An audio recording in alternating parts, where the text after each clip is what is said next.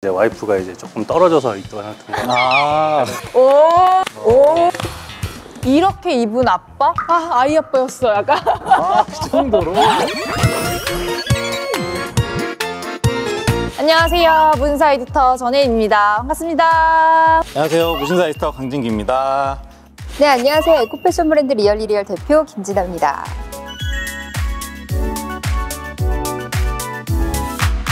아니, 두 분 다 너무 상큼하게 입고 오셔가지고 저승사자 한 분이 이렇게 이렇게 세 명이서 같이 스타일을 변신시켜 드릴 건데요. 그분이 왔습니다. 아이 아빠신 걸로 알고 있거든요. 아, 네, 저도 맞아요. 그래서 사연 봤는데 너무 귀여우셨던 게 그 부인한테 멋져보고 싶어 이 멘트가 너무너무 뭔가 스윗해서 네, 되게 재밌게 옷을 골랐던 것 같아요. 네, 우리 그분 한번 모셔볼게요. 영준님 모셔볼게요. 안녕하세요. 네, 안녕하세요. 저는 서울에 살고 있는 아기 아빠 이영준이라고 합니다. 네, 평소에 반팔에 가디건에 청바지를 입고 추울 때는 회사 잠바를 입고 다닙니다. 지금 현재 와이프가 제가 옷을 입으면은 이제 가끔씩 안 입으면 안 되냐고 좀 부탁을 해가지고 그런 것 때문에 신청하게 됐습니다. 와이프가 이제 좀 옷 좀 사 입으면 안 되냐고 하는데 제 살이 좀 많이 쪄가지고 그냥 편한 옷을 찾다 보니까 맨날 같은 옷만 입게 됐습니다. 아기랑 이제 애엄마랑 같이 어디 놀러 갔을 때 더 이상 창피하다는 생각이 안 들 정도로 좀 이쁜 옷을 입고 다녔으면 좋겠습니다. 안녕하세요. 안녕하세요. 우측에 계신 분보다 훨씬 나이가 어리시고 저보다도 나이가 어리신데 왜 저를 굳이 꽂아서 네. 여기보다는 훨씬 나이가 어리시고 벌써 아기 아빠시라고 결혼 일찍 하셨나 봐요. 결혼을 23살 때 해가지고 애가 둘입니다. 능력이 좋으시네요. 아이 나이가 어떻게 돼요? 올해 첫째가 6살이고요. 둘째가 2살이에요. 아 진짜 너무 귀엽겠다. 어떤 사연이 있을 것 같아. 뭐 그런 첫째 때 이제 뭐 요즘은 안 하지만 처음에 어린이집에서 뭐 학예회 같은 거 했을 때 와이프랑 같이 가면은 이제 와이프가 이제 조금 떨어져서 있던 상태인데 약간 그런 게 좀 있었어가지고 민망한 상황이. 네, 그러면 우리 첫 번째 착장은 제가 알기로 진기님이 준비한 걸로 알고 있는데 어떤 스타일인지 먼저 소개 좀 해주세요. 뭐 앞에 입은 사연이 되게 뭐 길었어요. 뭐 열 몇 줄 되던데 그냥 앞에는 다 날리고 그냥 맨 마지막에 이제 아이와 이제 산책할 때 멋있는 아빠로 보이고 싶다. 거기에 집중해가지고 부족하지도 않고 지나치지도 않은 그런 좀 절제된 멋을 담아서 준비를 해봤습니다. 우리 첫 번째 착장, 진기님이 준비한 착장 가시죠. 영준님의 룩을 한마디로 이제 표현하자면 아빠랑 나랑 산책 룩. 다시 한 번만요. 내가 뭐라고요? 다시 한 번만 해주세요. 아빠랑 나랑 산책 룩. 네. 귀엽다, 귀엽다. 네, 맞습니다. 얼굴이 여기 옆에서 보면은 여기 클로즈업 되나요? 귀 빨개지신 거. 아, 그럼 한번 불러볼까요? 네, 영준님 나와주세요. 네, 나와주세요. 오. 네, 나와주세요. 오. 오. 아빠! 아빠 어디가?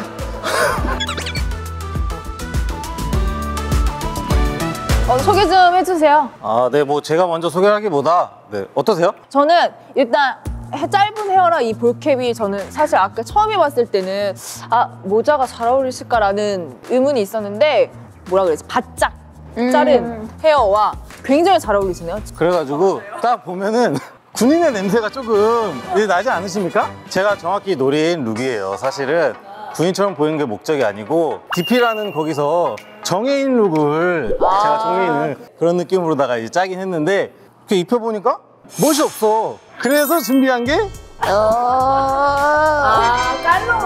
끝나지 않죠. 이렇게 하면은 이제 내산책 나갈 때 아들이랑 딱 나가면은 너무 스타일리시하다. 아무튼 근데 저는 개인적으로 이걸 뺀 게 더 아니야. 내가 한 99점 되겠고 한 98점 줘야겠다. 괜찮네 이러고 있었는데 70점대로 떨어졌어. 무슨 말씀이세요? 이게 포인트인데 지금. 절제를 하려다가 갑자기 급발진. 네, 다음 두 분 이제 기대 많이 하겠고요. 마저 이제 설명을 이어가자면은 제가 선택한 게 이제 딱 편한 캐주얼 룩이거든요. 상하이 전부 이제 면 소재에다가 안에는 이런 되게 편하게 입을 수 있는 스웨트 이제 후드 티셔츠를 매치를 하고 요즘 이제 최근 유행하고 있는 이런 이제 스카치 소재 들어간 스니커즈를 매치해가지고 입으셨을 때도 편안하고 이제 보였을 때도 이제 깔끔하게 보이는 그런 룩을 준비를 했어요. 저도 근데 저희가 계속 중점을 뒀던 키워드가 아이랑 산책이었잖아요. 그거에 포커스를 맞췄을 때는 굉장히 적합한 룩이라고 저는 생각을 해요. 맞아요. 그렇죠. 어떠세요, 진아님은? 그리고 저는 팬츠 얘기를 하고 싶은데 사실 이런 컬러가 진짜 많잖아요. 봄, 가을에 엄청 많이 나오는데 그게 이렇게 입었을 때 굉장히 예쁘게 받쳐주는 색깔이 은근히 찾기 어렵단 말이에요. 그래서 팬츠 색깔 계속 보면서 되게 예쁘다 이런 생각을 계속 했었어요. 네, 그럼 본인 소감 한번. 일단 이런 걸 처음 입어봤고요. 처음 봤을 때는 약간 산책보다는 약간 요즘 쇼미더머니 나오면서 기리보이, 기리보이. 그 정도로 본인이 이제 연예인 된 것 같은 그런 느낌이었다 이런 말씀이시잖아요, 그렇죠? 아우 감사합니다. 네, 아니 본인 생각인데 왜 저한테 감사하다고 하는 거죠? 다음 착장은 진아님이 준비하셨죠? 네, 제가 준비했는데 저는 약간 아이 아빠 산책 멋짐 성공적 이 키워드로 해가지고 맞춰봤거든요. 진아님이 준비한 두 번째 착장 갈아입으러 가볼까요? 가시죠. 불러볼까요? 네, 나와주세요.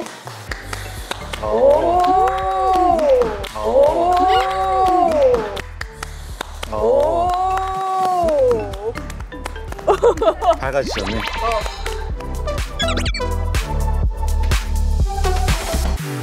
우선은 색감을 안 그래도 봄이니까 상큼하게 뽑아봤어요. 근데 너무 부담스럽지 않게 했고 제가 신경을 쓴 거는 우선 멋도 정말 많이 신경을 썼는데 아이와 산책할 때 좀 시뮬레이션을 돌리면서 많이 신경을 썼거든요. 그래서 첫 번째는 우선은 아이를 이제 안고 데리고 다니고 하다 보면 생각보다 움직임이 정말 많아요. 혼자 다닐 때보다. 그래서 이제 움직일 때도 많이 불편하지 않은 재질로 아우터랑 바지를 준비를 했고 애들 데리고 이렇게 앉다 보면은 아우터에 바깥에 바로 지퍼가 있으면 애들이 가끔 많이 다치더라고요. 그래서 아우터 안에 지퍼는 있는데 이렇게 단추로 잠그면은 다치지가 않거든요.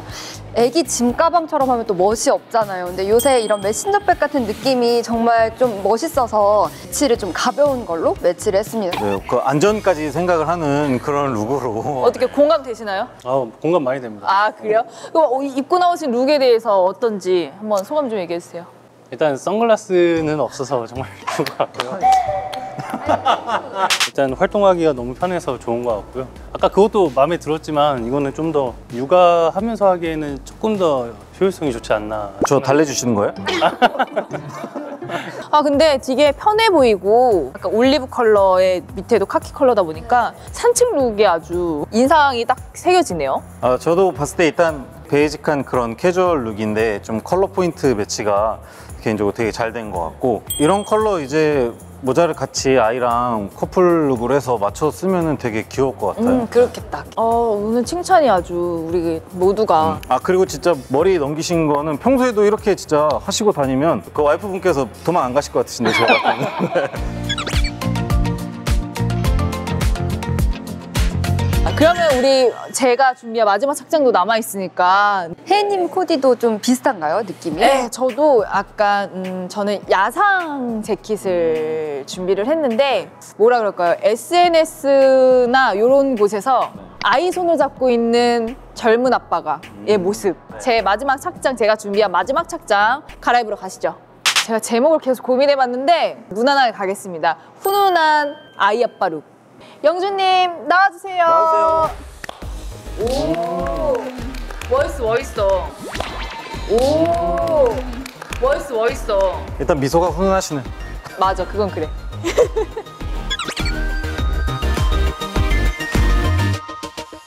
왜 제가 훈훈한 걸 좀 강조를 하냐면 원래 진짜 스타일리시한 사람들은 옷장에서 그냥 아무거나 툭툭 꺼내서 딱 그냥 조화롭게 입는 게 진짜 그게 저는 멋쟁이라고 생각하거든요. 흔한 아이템들이에요. 하나씩 다 보면.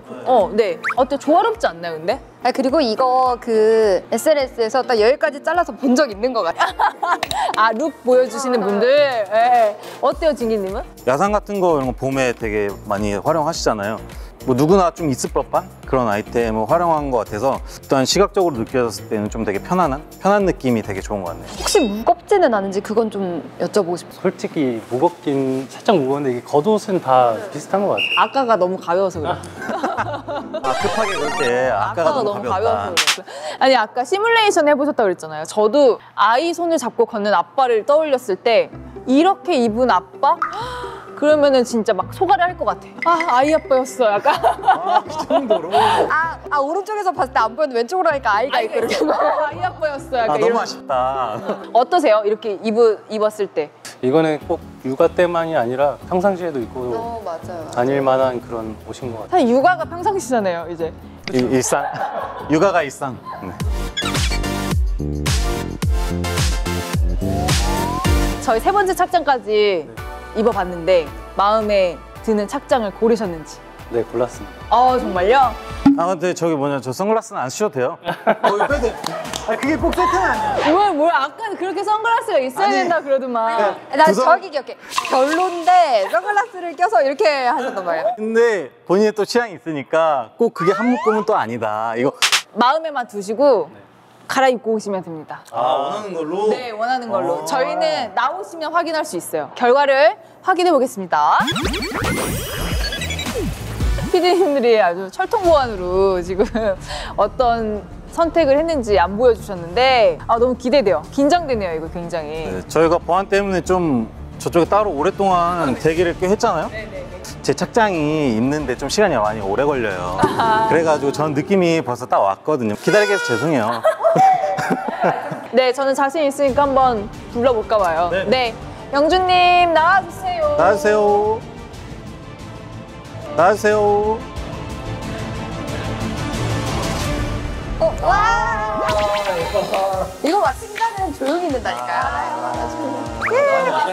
어서 오세요. 네, 우리 그러면 선택하신 이유를 조금 들어볼까요?